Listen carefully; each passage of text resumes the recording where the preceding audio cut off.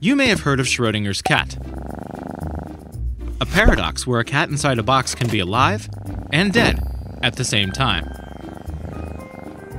Scientists have known for a long time that this principle also applies to molecules. When hit by a laser, the molecule splits into two versions of itself, excited and unexcited.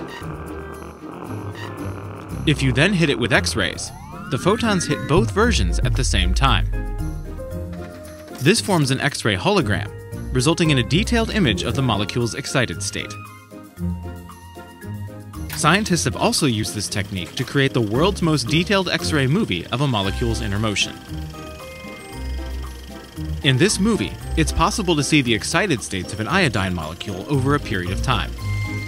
Knowing how molecular machinery works is crucial to understanding many of life's processes, including photosynthesis. And now, we have a better understanding, thanks to a cat.